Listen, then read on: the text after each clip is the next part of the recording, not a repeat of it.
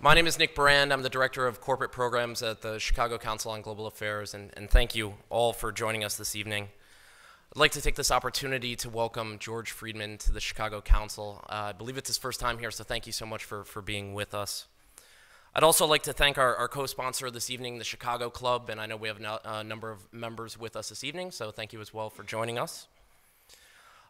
This evening's program is made possible by Council's membership support. So if you are not a member and you're interested in becoming a member, please see Council staff at the registration table and they'd be more than happy to assist you. We are on the record this evening, so while you're welcome to use social media, please do silence your phones. Our distinguished fellow Dick Longworth will be doing a write-up of this evening's event that'll be available first thing tomorrow morning on our website. We're also live streaming this evening, so the video will also be available almost immediately after the event, also on our website. After the program, George Friedman's recent book, Flashpoints, The Emerging Crisis in Europe, will be available for purchase and signing in the rear of the room. And we have a number of exciting programs coming up. On February 10th, the former Vice President of Costa Rica, Rebecca Grinspan, will be in conversation with the Council's Phil Levy on Latin America, economic growth after the commodity boom. On February 12th, Indian economist Omkar Goswami will deliver the Aeon Lecture on Asian economies, this year discussing India, a new deal for New Delhi. On February 24th, Ambassador Chris Hill, former Assistant Secretary of State for East Asian and Pacific Affairs, will be discussing the North Korean conundrum. I'll return to moderate the Q&A portion of this evening, but right now, to introduce George Friedman, please join me in welcoming the Chairman of Satter Investment Management, Munir Satter.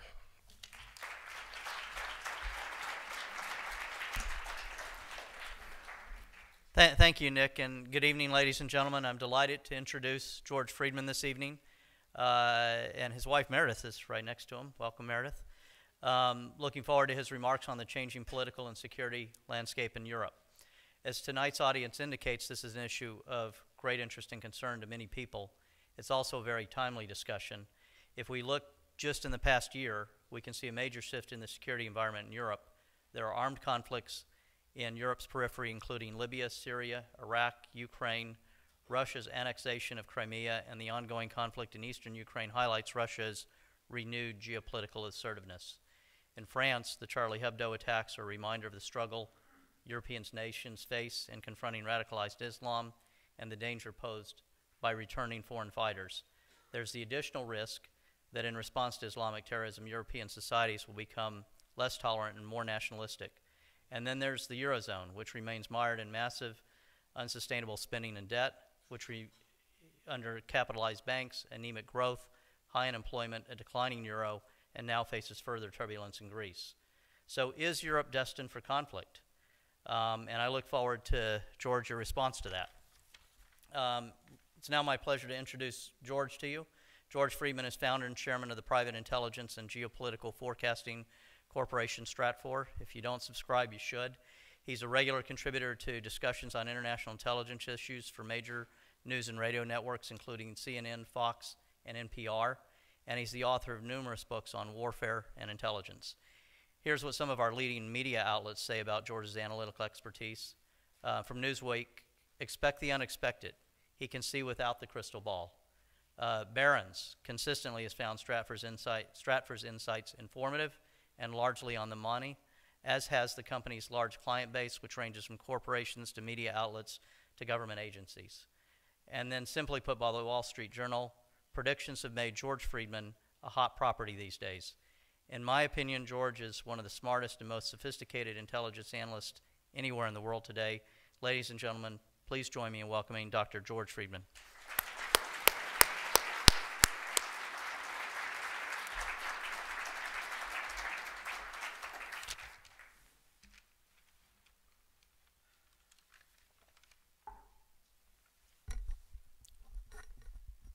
In any sane city, I'd be speaking to an empty audience. Thank God I'm in Chicago. Let me begin by trying to explain why I wrote this book. There were two reasons. The first was that in a book I wrote and published early in 2008, I had said that the European Union was an unsustainable entity. On the one hand, it gives me great pleasure to say, I told you so. But more importantly, if Europe becomes unstable, one of the central elements of the international system becomes unstable. Europe, after all, has a larger GDP than the United States, taken together. There are consequences. Europe is clearly becoming unstable, and therefore we must start contemplating the consequences. But there was also a more personal reason. I was born in Hungary, and my life and that of my parents, my family, was shaped by the geopolitics of Europe. My parents were born just before World War I. Their fathers, their brothers, elder brothers, fought in that war against Turkey and against the Russians. They, during the interwar period where it seemed like all this was over, they met, they fell in love, they married, they built a business, and they were swept up in the next geopolitical wave. But it couldn't happen. Germany once again. They were Jews, they survived the concentration camps, extraordinarily a family where everyone lived, which at that time and place was remarkable for anyone. And then, thinking it was all over, they started their business again. But of course, the Russians had occupied Hungary, the Soviets. The Americans were on the other side, to the west, a few hundred miles. And once again, geopolitics swept up my family. My father had been a social democrat in his youth. By this time, he had no politics. His view was that geopolitics is what destroyed you, and politics is what made it impossible to escape. But still, he was on a list. And being on a list in those days was a very bad thing to be. His brother was a communist and a member of the secret police. They had not spoken to each other in 30 years, having disputes over the precise meaning of terms in the 1844 manuscripts, plus who insulted who at the last bar mitzvah. It was a typical family. That led my father to decide that he had to leave or die. He'd spent his life making decisions like that. And so on an August night in 1949, I was 6 months old, I was drugged and put on a rubber raft, along with my 11-year-old sister, who extraordinarily was not drugged, was awake. But then she had lived through everything. My mother got on board, my father got on board, and we paddled across the Danube to Czechoslovakia. For complex reasons, that was the way to escape. Searchlights, I'm told, were playing on the water. Machine guns in guard towers were trained. And it was a moment of life and death. We survived. I came to America, and then the Cold War shaped my life, not as painfully but as intimately as it shaped my parents' life. For me, I'm not just an American, but now I'm a Texan, and you can't get more American than that. But I didn't speak English till I was 7, and I still speak of Hungary as home in the vernacular of my family. So this book is also about a fundamental question that's personal. Is it really over in Europe? Is the slaughter that started in 1914 and ended in 1945, or began 2,000 years ago with the Romans and never ended, is it over? And that question is crucial because that's what the EU promised. It promised peace and prosperity, that it would be over. I once asked my father why he never went back to Europe. After all, it had changed. He says, the Europeans never changed, they just pretend it never happened. So the question of this book, both intellectually and personally, is, has it changed? Will the EU survive? Will the promise of peace and prosperity endure? And if it doesn't, what comes next?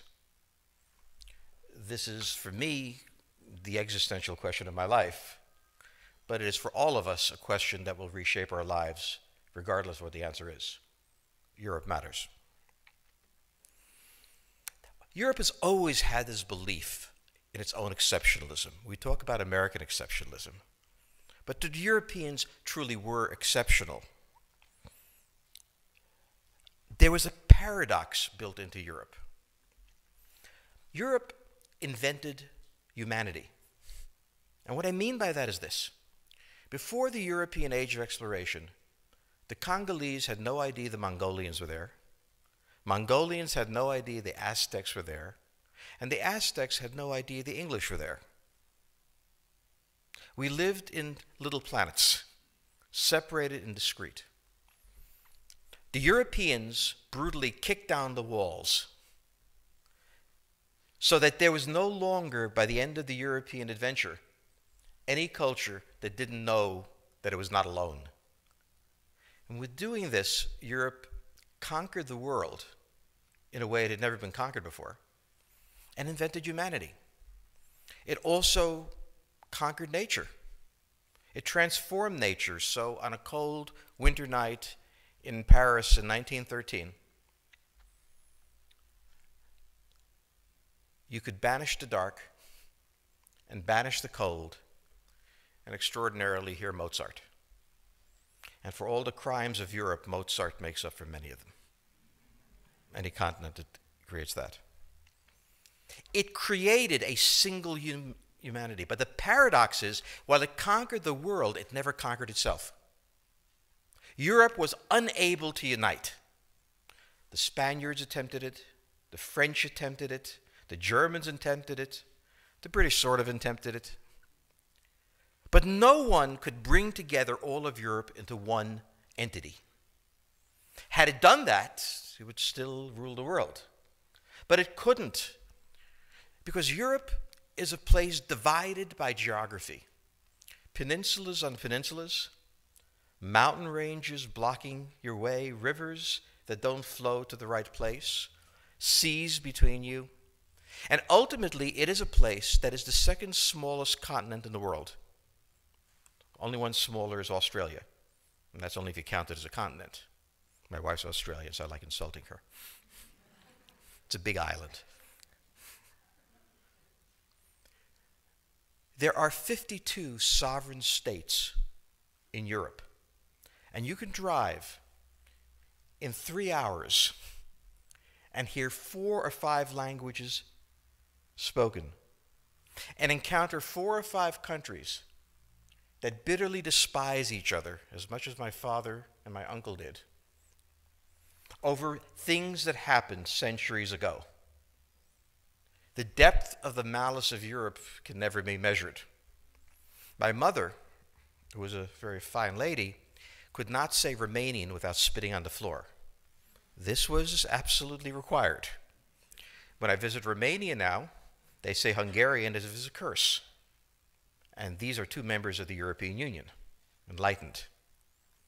One should never underestimate the degree of division in Europe. Norman Angell, who was a very, very brilliant man, who eventually won the Nobel Prize, wrote a book in 1910 called The Great Illusion. And The Great Illusion demonstrated beyond any doubt that a war in Europe was impossible, because the level of financial exposure that a war would bring tumbling down, the level of interdependence and trade, made war impossible.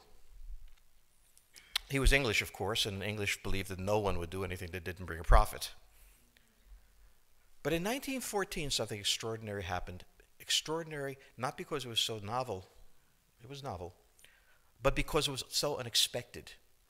And what was remarkable was that it was unexpected. In 1914, Europe plunged in a war, so deeply that in September of 1914, at a single Battle of the Somme, 600,000 died in 1 week. And the Europeans didn't blink. The war went on. The war didn't go on for 4 years. It went on for 31 years. Between 1914 and 1945, 100 million Europeans died from political causes. Wars, holocausts, planned starvations, purges, the Spanish Civil War, endless conflict. In 31 years, Europe went to from being the center of the world, the pivot of its culture, the creator of humanity, to occupied territory. In 1945, not only was Europe ruined, not just by World War II, but by this endless range of horror, but it had lost its sovereignty. The eastern part of Europe was occupied by the Soviet Union, the western part by the Americans. Each treated their dominion differently. But make no mistake, it was dominion in the simplest sense. The decisions of war and peace, which are the fundamental questions of sovereignty, used to be made in Paris, London, Berlin, Rome. Now they were made in Washington and Moscow. Heedless. What would be done? I might add, and it's an interesting point, that no two countries have ever handled a confrontation as responsibly as the Americans and the Soviets. The opportunities for war were endless. The war never happened. And I like to say to Europeans who call Americans cowboys, imagine if the learned gentlemen of 1914 or 1939 had nuclear weapons. Would they have behaved with the meticulous caution that the Americans and the Russians behaved? Well, that's a question we don't have to answer, thank God, but it is doubtful for me. The 31 years I've researched history. There was never an empire of this size that ever destroyed itself in this way in 31 years. So Europe is, in fact, exceptional in the way it did it. The idea emerged of a United States of Europe, a union of Europe. It should be remembered that the idea emerged from the Americans. When the Marshall Plan was passed, it contained a clause asking that the Europeans form some sort of integrated entity to support each other. The Europeans resisted. The French did not want to work with the Germans. The British did not want to work with the French. And nobody wanted to work with the Italians. It was very important, and this is part of the European amnesia, to remember that they resisted the idea of union until the United States essentially blackmailed them into it. And it didn't work very well, and how hard the Americans worked just to get the coal and steel community going is quite a story. It is not a story told by the Europeans. But still, the Europeans seized the idea, made it their own.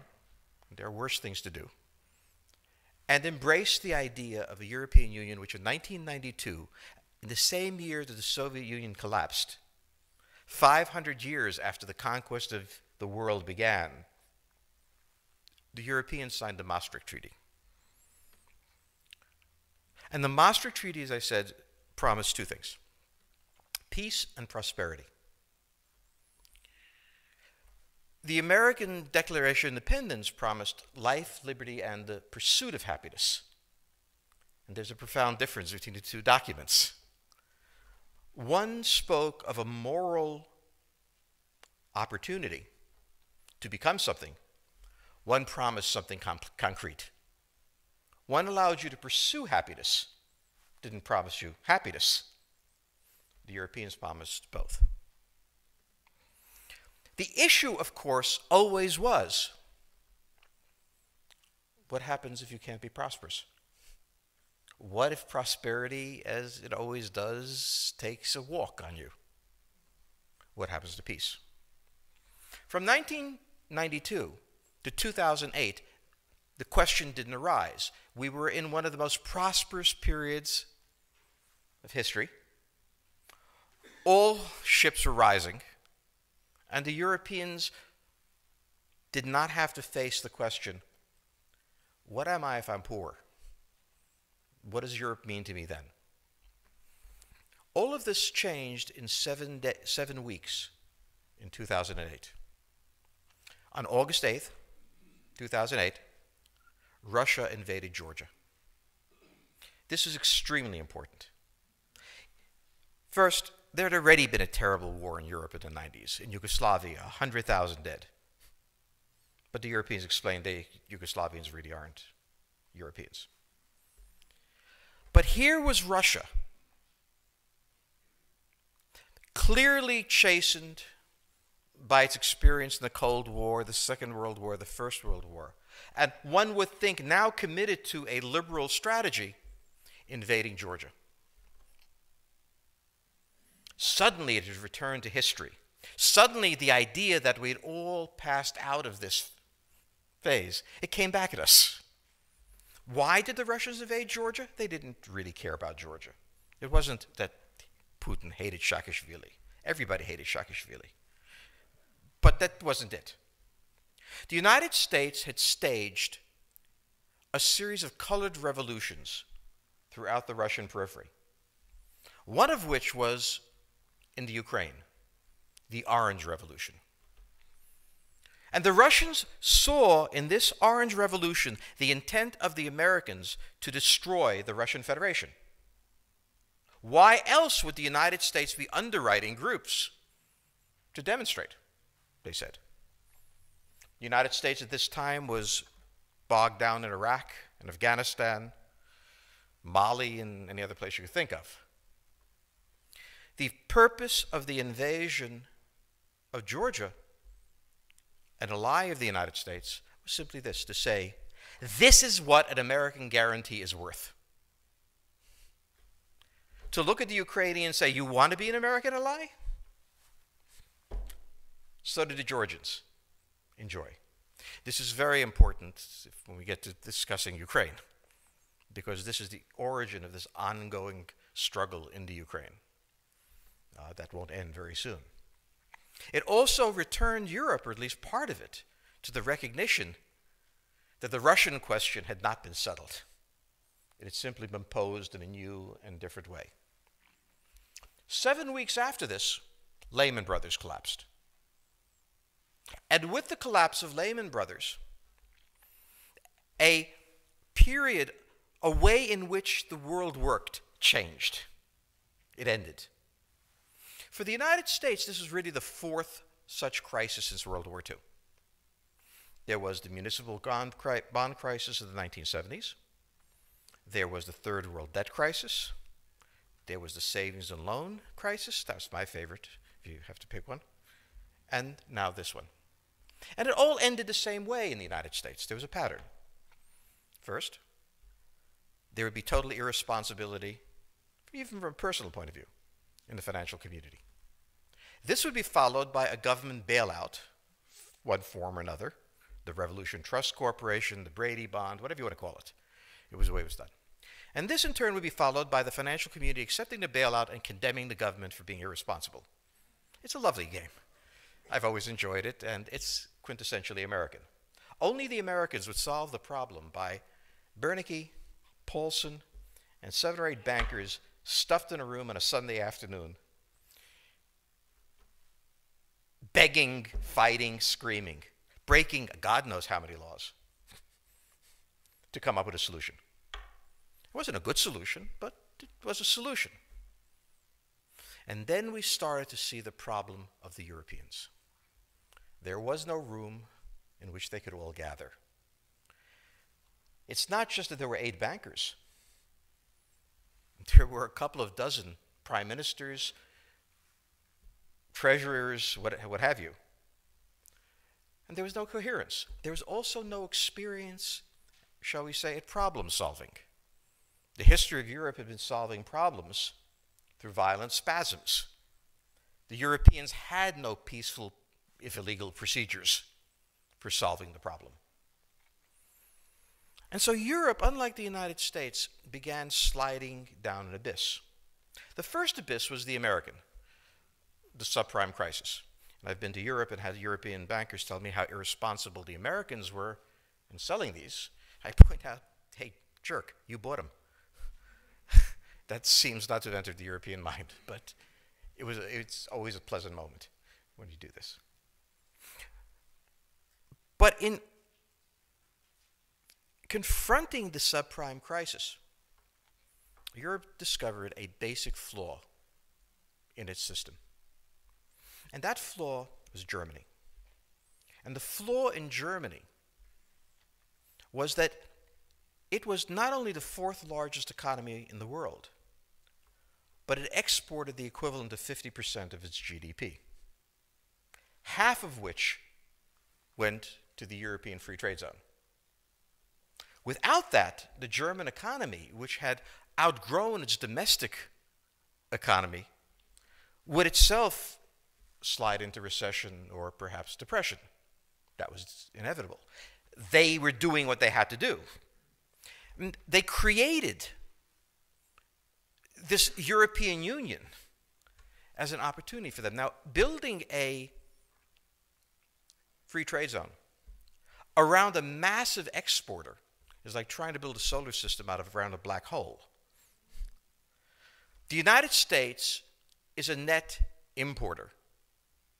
But imagine if the United States exported 50% of its GDP to the world, and half of that to Mexico and Canada, what the condition would be. Well, this is what Germany had to do. There are two narratives of what happened. One is the German narrative, the other is the Greek narrative. The German narrative is that the German exports were the result of massive efficiencies and satisfied the needs of Europe, and that the crisis was caused by the irresponsibility of the Southern Europeans in borrowing vast amounts of money and not being able to pay them back, being undisciplined, and so on. The Greek answer is the crisis was caused by German addiction to exports and its manipulation of the European Union to maximize those exports. The euro was priced somewhere on the borderline between preventing inflation in Germany while facilitating German trade, while, of course, Southern Europe needed a much cheaper euro so they could export. The rules of Brussels were crafted in such a way that entrepreneurialism, small businesses, were very difficult to fund. First, in the countries, the tax structure was such that the risk-reward ratio here made little sense. On the other side of the equation, bankruptcy, as we know it here, is not the same in Europe. When you hire an employee in Europe, you don't so much hire him as you adopt him. He comes home with you, he looks in the refrigerator. That is the reason there is no Google challenging Siemens. The large European corporations, modeled by the 1950s, never re-engineered themselves. They never felt a Microsoft coming at them, a Google coming at them. A digital equipment never collapsed into Hewlett-Packard, who in turn collapsed into, or is not collapsing, or who knows what, into something else. The German welfare system ultimately depends on these corporations. Siemens is like General Motors was in the 1950s.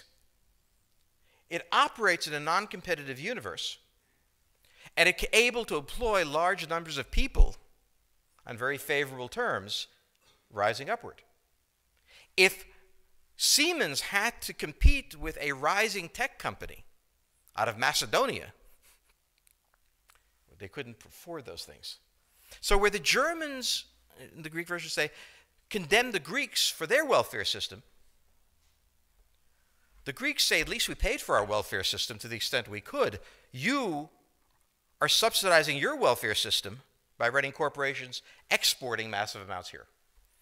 Who's right? It doesn't matter. They can't live with each other. The question became, who should pay for the inevitable sovereign debt crisis? Why was it inevitable? Because any serious economic activity that took place in most of these countries was in the black market. Why? Because legally, the constraints on entrepreneurial behavior were so enormous that you couldn't take the risk. We have a friend in Romania who created bolts. First thing the Germans did when they discovered there was a bolt market was they came in after the bolt market. The Germans don't just stay up here, they'll go anywhere for exports. I asked him, how many men do you employ? He said, what do you mean employ? He said, how many trucks do you own? Oh, it's a very complex question. What he was doing was being entrepreneurial in the only way the EU allowed you to be entrepreneurial, on the black.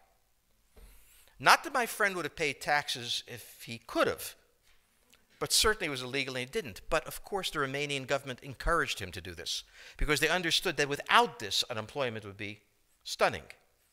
You created a kind of strange shell game.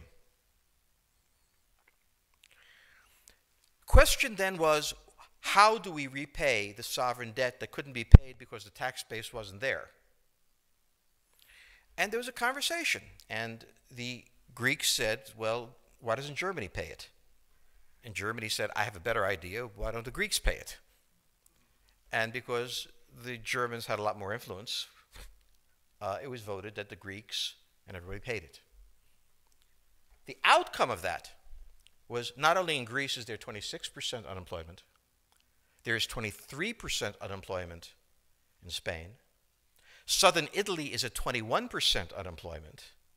The entire Mediterranean littoral, the northern littoral, has been devastated. It is not that its Mediterranean countries can't do this. The Turks grew at 7, 8, 9% a year for 10 years. Why? They weren't in the EU. Their great good fortune was that they weren't admitted. So it is not that Southern Europeans are inherently shifty and lazy and dishonest, because I assure you I know many Greeks who are shifty, lazy, and dishonest. Still, they could grow their economy. The members of the European Union, on the other hand, couldn't. They couldn't because of the complex relationships that have been built up that tilted the system to the north. Germany has 5% unemployment. France is now, I think, 12. I'm not sure, somewhere between 10 and 12. But Southern Europe is in depression. Its unemployment rate is the same as the US unemployment rate was during the Great Depression. It is not in recession. It is in depression. The difference of depression and recession is very simple. In a recession, you're in a cyclical process where marginal businesses are culled. In a depression, very healthy businesses can't function. As a result, if you do qualitative easing, I love that name for printing money, it's so cool. If you're, printing money to stimulate the economy, you will find that the businesses you need to take this money and turn it into jobs aren't there. This is why FDR never solved the American Depression through his policies. It took World War II to do it. You can't stimulate an economy that's been structurally damaged. Southern Europe is now in a position that for a generation, at least, it will not recover. This is not a marginal event within the business cycle.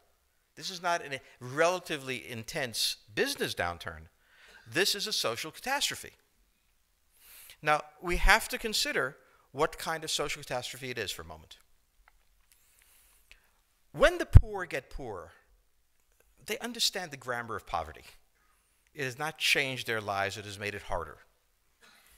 The people who have been devastated in Europe, Southern Europe, by austerity, are government workers. Now, When you say government worker in the United States, you think of that unpleasant woman in the Motor Vehicle Bureau who definitely deserves not to have a job. But we are talking in Europe of doctors, electrical engineers, because the European system expands the state so massively that it just encompasses the professional classes to an enormous extent. It is said that the black market makes it not so bad. It's actually worse. We have a friend who's an architect in Greece who used to make $3,000 a month, and that was cut to $800 a month. So the unemployment rate hides the impoverishment. When you're middle class, when you're a professional, and you lose your home, when you lose the chance of the life you thought you had, and unemployment among 25-year-olds or less is over 50%, you have now entered a world you never expected to be in. And for a while you think this is temporary, they'll figure it out. But after 6, 7 years, you realize, no, this isn't temporary. I was 43 when I lost my job. I'm 50 now. It's not going to get better. This is my life. And this is the dangerous point. Because in Europe in the 1920s, when the professional classes in Germany reached this point, they responded by looking for an explanation and for someone to lead them out of there.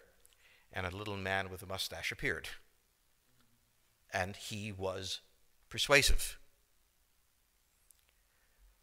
One of the things I think Americans don't understand, and that the European financial elite hasn't a clue about, is the social catastrophe taking place in Europe. They are so obsessed with the health of the banks that they assume that if the banks are functional and bonds are being repaid, they're safe. But they're not. Because the biggest danger that any financial magnate has is a 75-cent bullet. And by that I mean, in the history of Europe, such problems are traditionally solved in a certain way, either by coercing the financial classes, liquidating the financial classes as was done in Russia, coercing them, making deals with them, but certainly changing the way they operate. In reading the Financial Times, which I do instead of the comics, it has been only a year since they've recognized that something bad is happening. They have not yet connected the dots to what it is. What it is a massive, intelligent, educated, and embittered class who sees no hope in the current system and who just elected a left-wing government. But what is also happening in Europe is the reemergence of nationalism. The way in which the central bank organized quantitative easing was to take national banks, give them money, so that no other country, particularly Germany, would be liable for anyone's defaults. But also did something very important. It made QE palatable to the Hungarians or to the Hungarians were involved, to the Italians, and so on. It was something that at least was under the control of their national compatriots. What we have seen is a rise throughout Europe of mostly right-wing parties, which differ from the left-wing parties primarily that they're anti-Islamic. The left-wing parties are not. But they still want the same thing. They are going to refuse to pay. Like American Airlines, there's a moment in which it makes more sense to go bankrupt and stiff your creditors, or do it in a structured way, than to pay. Southern Europe has passed that point by far. And what has emerged what has happened is that the mainstream parties that crafted the agreements have collapsed. Papandreou, who is prime minister in Greece, his party got 5%. You see a massive delegitimization of the mainstream parties. And instead, parties like Podemos in Spain, the National Front in National Front of France, UKIP in Britain. All of these are rising anti-Europeanist parties who make the case that we were much better off before the European Union was created. But also emerging is the old hatred. Everybody hates Germany. Germany has contempt for everyone else. We've been here before. The Hungarians hate the Romanians. Inside of countries, the Scots voted by 45% to leave the Great Britain. Belgians, the Walloons hate the Flemish. The Catalonians want to leave Spain. Northern Italy wants to leave Southern Italy, or Southern Italy wants to, I don't know which, but they want to leave. Hungarians want to leave Romania. The map of Europe is being compelled because in the end, Europe did not share a fate. To be a nation, you must share a fate. So when the financial crisis in 2008 came, much as Texas would have liked to say, screw New York, we are Americans, and that simply is the fate we have. In Europe, the myriad languages and histories and cultures and animosities are still there. They could never get rid of it, which is why they built the EU on top of these. And so did we. When we built these United States, as it was referred to, it was a collection of sovereign states. And at a certain point, for good reasons, bad and indifferent, the South wanted to leave the Union. So there was a conference held for 3 days at Gettysburg. And in this conference, it was decided that the Northern view in general would prevail. If not now, then in a couple of years. Who will die for European Union? Who would give his life for an entity that existed to promise him prosperity and peace? It is a contradiction in terms. We hold these truths to be self-evident, that all men are created equal. There is a moral principle in the American Union, good, bad, indifferent, however you want to take it. The European Union was purely prudential. It's good business. Join the European Union, make money, don't get drafted. Well, the noise from the east is deafening. And the countries on that eastern frontier, Poland, Hungary, Romania, have realized something very important. The rest of Europe doesn't care. The United States does. I mean, we're not going to miss a war just because it's far away. The United States cares.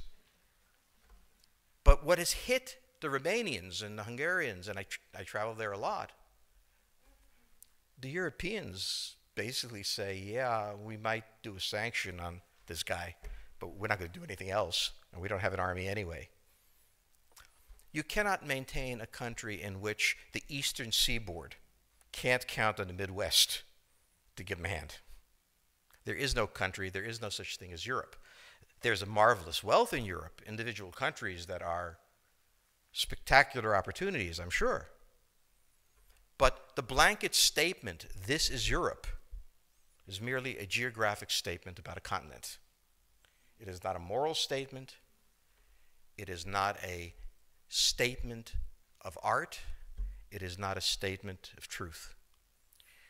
And we are now emerging from the dream of 1992 and 2008 into the reality that Europe has the smallest continent, second smallest, 52 sovereign states, all with bad memories. What happens in this Europe? Well, one is immediately tempted to say nothing, because most people always think nothing will happen. But watch the artillery fire in the east. And those are the drum beats of the future. Let me stop here and take questions.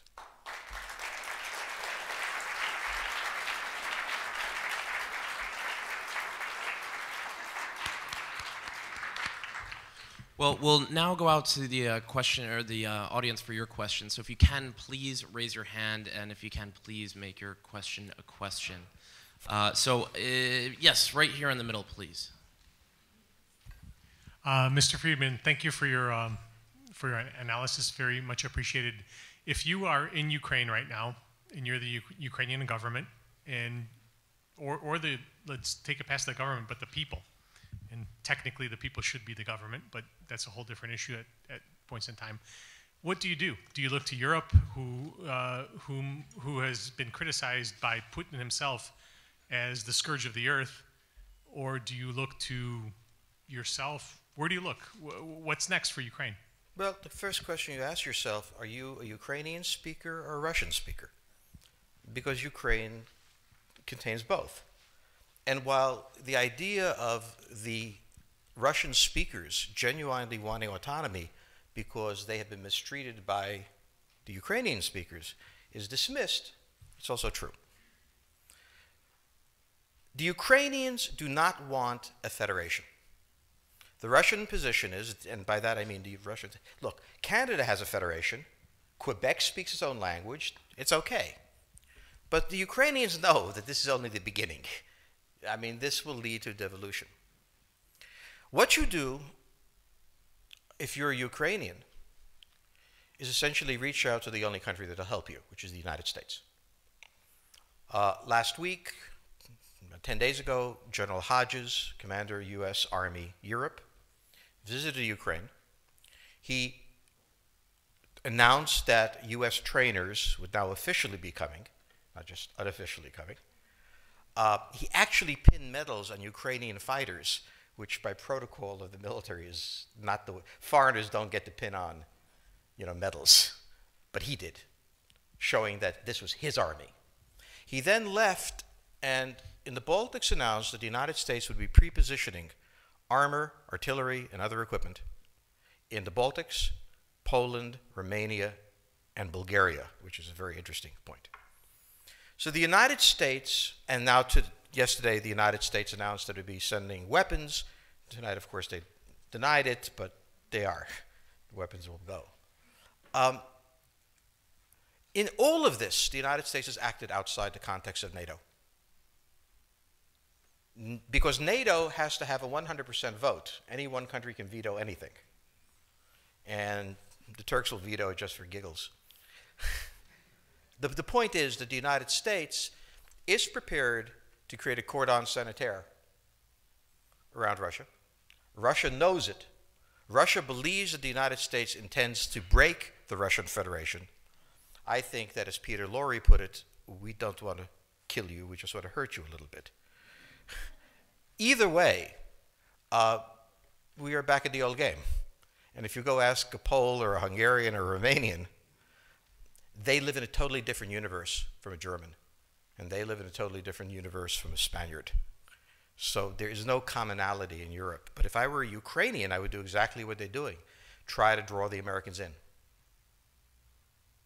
All right, next question, please. Yes, right down front here.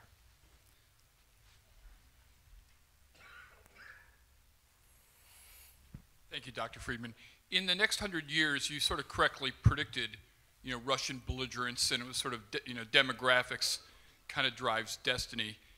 You seemed, as I'm recalling, you seemed less impressed with Western Europe, but you thought Poland, Turkey, and Japan might be countries to watch. It's been roughly a decade since you published that book. Are you rethinking any of the predictions or assumptions you made in it? Only that the time frame I expected was going to be longer is turning shorter. I said in the book that the Ukrainian crisis would blow about 2015. I also said that I expected Russia to begin disintegrating around 2020. I may have given them too much time. Under the current circumstances, the framework of Russia is that the central government collects the money and gives the oblasts and the towns money. Under the current circumstance, I'm not sure how much money they can give. We're back at Yeltsin's stance. Now, the thing to remember is in the long run, next 3 or 4 years, the Russians may be toast, but they become more dangerous the poorer they are, and they fight better. As a Russian told me, you wouldn't have predicted that we could beat the Wehrmacht from the state of our economy, but we did. You Americans always think of yourself. We don't work that way. We can handle this. I don't think they can handle the full pain that's come on them, because I think that oil prices are perpetually going to, is a new normal, but that's another story. However, in looking at the Russians, I don't think they can survive. So Poland, we've already seen take a much greater role in affairs of Europe, be much more decisive. Turkey has certainly held back its strength. It doesn't want to release it into Syria, Iraq, but it ultimately is going to be it. And Japan remains the major power of East Asia, not China. Japan's army is capable, larger than the British Army, has an excellent air force, and it doesn't have 1 billion people living in poverty on the level of Bolivia. So I don't see any need to change that. I'm a bit worried about the timing. That is to say, it may happen faster. The one thing that I'm proudest of is that I did say that the United States would remain the dominant power and recover the fastest from the 2008. It wasn't 2008 yet, but the meltdown was clearly coming. All right, next question, please. Yes, right down in the middle here, please. Essentially, Europe devolved its defense to the United States for 50 years. So what are the implications for the future of European pacifism? The question of European pacifism, I think, is going to be determined within European countries. That is, the stress within European countries like Belgium, like Italy, like so on. I don't see major international war breaking out except along the fault line between Russia and the European peninsula. But what I'm struck by is how many secessionist movements have arisen in Europe at this point. And that nothing is more bitter, as Aristotle pointed out, than a civil war. And that's what I'm afraid of, which is that when I see the Catalonians damning the Castilians, I remember what it looked like. No place is really pacific for very long. I mean, neither the United States, we have constant wars, okay? Europe will, I suspect, not return to the 31 years, but it will return to humanity. They will have their wars, they will have their peace, they will live their lives. It will not be 100 million dead, but the idea of the European exceptionalism, I think, is the one suffering the first death. There will be conflict. There was conflict in Yugoslavia, and there's certainly conflict now in Ukraine. As to the relationship to the United States, we no longer have a relationship with Europe. We have a relationship with Romania, we have a relationship with France. There is no Europe to have a relationship with. Yes, the gentleman in the fourth row over here. Excuse me. By the way, I'm a subscriber. Thank you. Is Islamic extremism really the major threat to the United States, and will it die on its own, or will it keep growing? It is a problem to the United States. It is not an existential threat. It has to be dealt with, but it has to be dealt with proportionately. We have other foreign policy interests. So, the primordial interest of the United States, over which for a century we have fought wars, the First, Second Cold War, has been the relationship between Germany and Russia, because united they are the only force that could threaten us, and to make sure that that doesn't happen. I say this as a possible victim of Islamic terrorism. It will happen. Even if we devote all of our efforts to preventing it, we will fail. Therefore, if we do what we did in a decade after 9/11, which is utterly concentrate on that issue to the exclusion of all else, so that our army can't fight unless it has sand under its feet, it's just not used to it, there are much larger dangers to the United States out there. It's very difficult to say to a country that has been hit by 9/11, take it in stride, and no government can. But the discipline of governance is that while at the same time reassuring people that you're doing everything you can, you make sure you're not. You're making as much as you reasonably should. And our government, we have to remember the United States is like a 15-year-old. It's manic depressive. In the morning, it is love, peace, love, and happiness. At night, it's suicidal because their best friend doesn't like them anymore. We are a very young empire. We don't even want to think about being an empire. We want to go home and, have libertarian dreams. It won't happen. But it takes us a very long time to become mature. George Bush had no idea that his presidency was going to be about 9/11 and had no idea how to respond, and neither did his critics. Barack Obama decided he could wish it all away. If he was nice, they won't try to blow him up. We have to find a pattern of governance that combines an American republic with what it never wanted to be. But we're almost 1/4 of the world's economy. We are going to piss people off a lot. All right, right down here in the front row, Phil Levy, our senior fellow on the global economy. Thank you for your remarks. Very interesting. While we're sort of talking about how the U.S. behaves, I was hoping you could address what U.S. policy ought to be towards the financial crisis in Europe. A lot of this goes on behind closed doors, but as best one can see, it often seems to have been an encouragement towards stimulus. In your remarks, you expressed some skepticism about what stimulus would do. As we observe this, it's obviously of great import to the U.S. What should U.S. policy be? The U.S. policy should be to stay as far away as possible and possibly pass a law ordering all American banks not to have European paper. We can't do that, but it would be a good idea. Europe is too vast for the United States to do anything about, and the Europeans are too sophisticated to need advice. The problem of Europe is not that they're a third world country and they don't know how to do this. The problem is a deep contradiction between the interests of various parts of Europe that have led to a policy gridlock. It's inconceivable the United States would have enough money to solve the problem if they wanted it, and insane for the United States to even contemplate it. As for policy advice, the Europeans won't take policy advice from the United States. I wouldn't take policy advice from the United States. The problem here is not that people don't have policies. It is that it's an impossible situation that cannot be solved within the paradigm the Europeans are working.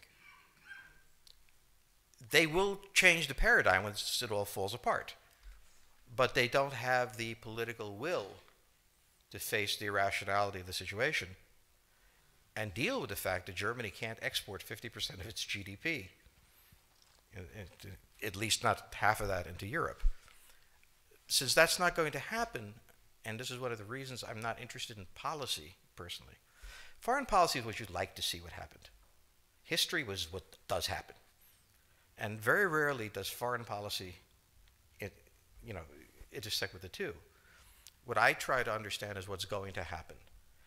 If, I'm really smart, I'd be rich. I certainly wouldn't give the advice to the Europeans how to be rich. Next question, please. Yes, all the way in the back there. Given the weaknesses that you're describing, both in Europe but also in Southern Asia and likely in East Asia itself, is it appropriate or even practical for us to be continuing to push the boundaries of the American empire, if you will, to the edges beyond the areas of those kinds of internal problems? The United States has a fundamental interest. It controls all the oceans of the world. No power has ever done that.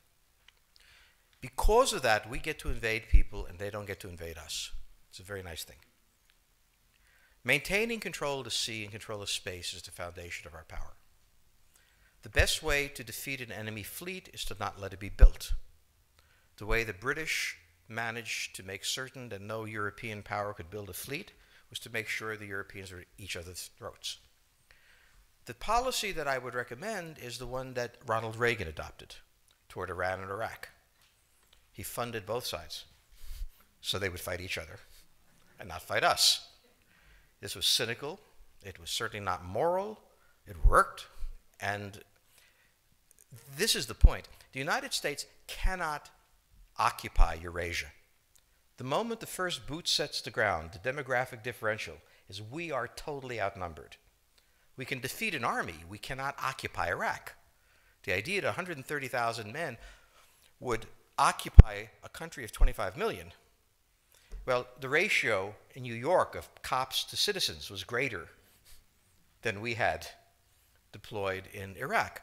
So we don't have the ability to go across, but we do have the ability to first support various contending powers so they concentrate in themselves with political support, some economic support, military support, advisors, and in extremis do what we did in Japan, in Vietnam, in Iraq, and in Afghanistan, spoiling attacks. The spoiling attack is not intended to defeat the enemy. It's intended to throw him off balance. What we did in each of these wars, in Afghanistan, for example, is we threw Al-Qaeda off balance. The problem we have, since we're young and stupid, is that having thrown them off balance, instead of saying, okay, job well done, let's go home, we said, well, that was easy. Why don't we build a democracy here? This was the moment of dementia that came in. The answer, therefore, is the United States cannot constantly be intervening throughout Eurasia. It must be selectively intervening and very rarely.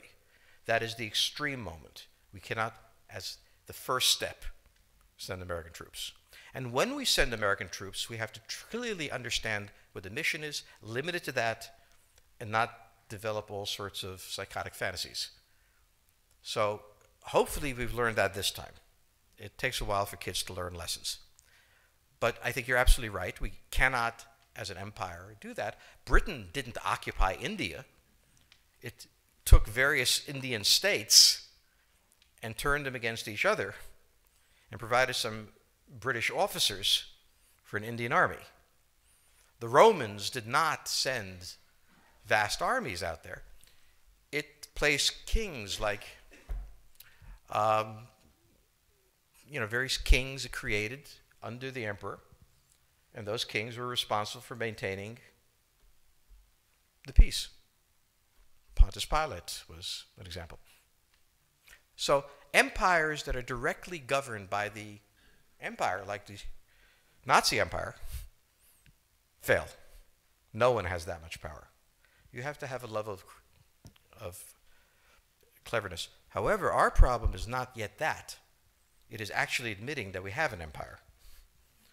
So we haven't even gotten to that point where we don't think we can kind of go home and it'll be over and done. And so we're not even ready for chapter 3 of the book. Next question, please. Yes, the gentleman right here in the fourth row.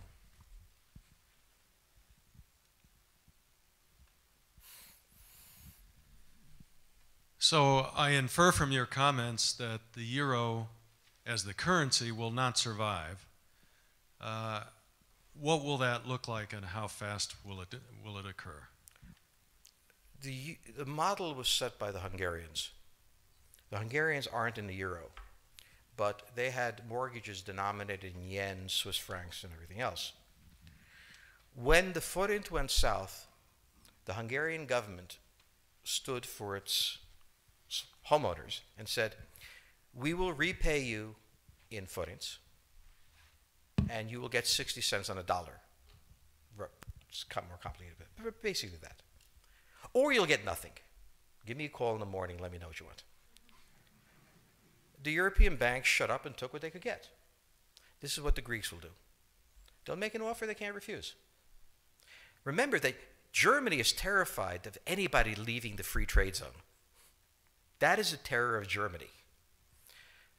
There's no better bluffer than Frau Merkel.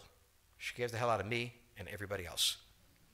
But the truth is that she's got the weak hand, because she's the one dependent on exports. And the others are not sure they want to stay in that game. If she pushes a country out of the euro, what's to keep them from pushing her out of the trade zone? And she knows that, which is why she always goes right to the edge and then comes back. And the Greeks know that, which is why they're going to push her against the wall. Her weakness is becoming apparent in all of the Europeans. So how does it happen? The Greeks one night print drachma, whose net worth will be God knows what, and they will make an offer. And the offer will be, you take this will be a structured debt relief, or we just won't pay you at all. Remember that the debtor owes a lot of money. What was the old saying? If I owe $100, you got me. If I owe you $1 billion, I got you. What are these banks going to do? And the problem in Europe is that if you push them out of the Eurozone, you get even less than stay in. I suspect the Euro will survive, but I also suspect that somewhere in Europe there's a building that houses the offices of the League of Nations, which was never quite abolished, and I'm sure it still functions. In Europe, institutions maintain themselves after no longer functional. Germany will not have a mark, it'll have a euro. How many other countries will be there? I don't know. But the way out was pioneered by the Hungarians. And the next step is the drachma coming back. And the real question is, what will the banks do? What can they do? They can't talk about moral risk because they already blew that in Argentina. I mean, they already know, all of Europe knows that going bankrupt, whether you're Argentina or American Airlines, doesn't mean the end of the world. And the Germans have done everything they can to make it more attractive to bail than not to bail. Now, whether they do it within the euro or some other currency is less interesting than they are going to default. And the question is how managed it is. We have time for maybe one more question. We've taken a lot of questions from men this evening. Are there any women in the question that would like a... Yes, the Consul General from Croatia. Croatia. Horvatok. Stephen, she's the Consul General Yes, from Croatia. I think as a student of history, you'd remember we lived in personal union for 700 years or so. And people speak of Yugoslavia, they never speak of Croatia and Hungary spending 7 centuries together. Sorry, this was a digression. Is it in the US interest to dispense with Russia as a European power?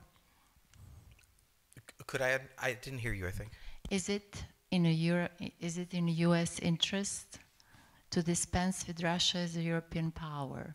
With Russia as a European power? Yes, I'm just curious, how do you foresee the architecture once it implodes? What will happen? It's a frightening scenario. Can you tell us a bit more? Well, remember the structure of Europe. From St. Petersburg to Rostov, you draw a line. To the west of it is the European peninsula. To the east is Russia. No one has ever permanently occupied Russia. But Russia has always moved westward. Now it's its furthest point east. The line, incidentally, is roughly the border of the Baltics, Belarus, and Ukraine. The question on the table for the Russians is, will they retain a buffer zone that's at least neutral? Or will the West penetrate so far in the Ukraine that they're 70 miles away from Stalingrad and 300 miles away from Moscow? For Russia, the status of Ukraine is an existential threat. And the Russians cannot let go. For the United States, in the event that Russia holds onto the Ukraine, where will it stop? Therefore, it's not an accident that General Hodges, who's been appointed to be blamed for all of this, is talking about prepositioning troops in Romania, Bulgaria, Poland, and the Baltics. This is the intermarium, from the Black Sea to the Baltic, that Pilsudski dreamt of. This is the solution for the United States. The issue to which we don't have the answer is, what will Germany do? So the real wild card in Europe is that as the United States builds this cordon sanitaire, not in Ukraine, but to the west, And the Russians try to figure out how to leverage the Ukrainians out. We don't know the German position. Germany is in a very peculiar position. Its former Chancellor, Gerhard Schroeder, is on the board of Gazprom. They have a very complex relationship to the Russians. The Germans themselves don't know what to do. They must export. The Russians can't take up the export. On the other hand, if they lose the free trade zone, they need to build something different. For the United States, the primordial fear is Russian capital, Russian technology, German technology and German capital, Russian natural resources, Russian manpower, as the only combination that has for centuries scared the hell out of the United States. So how does this play out? Well, the U.S. has already put its cards on the table. It is the line from the Baltics to the Black Sea. For the Russians, their cards have always been on the table. They must have at least a neutral Ukraine, not a pro-Western Ukraine. Belarus is another question. Now, whoever can tell me what the Germans are going to do is going to tell me about the next 20 years of history. But unfortunately, the Germans haven't made up their mind. And this is the problem of Germany always. Enormously economically powerful, geopolitically very fragile, and never quite knowing how to reconcile the two. Ever since 1871, this has been the German question, the question of Europe. So to answer my faithful colleague of 700 years of empire, where Hungary and Croatia was joined, I didn't think you enjoyed that much.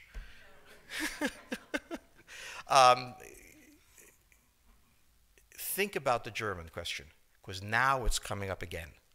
That's the next question that we have to address. And we don't know how to address it. We don't know what they're going to do. And unfortunately, that's all we have time for this evening.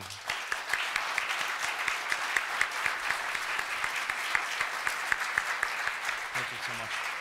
Thank you so much, George Friedman. He'll be signing copies of his book in the rear of the room.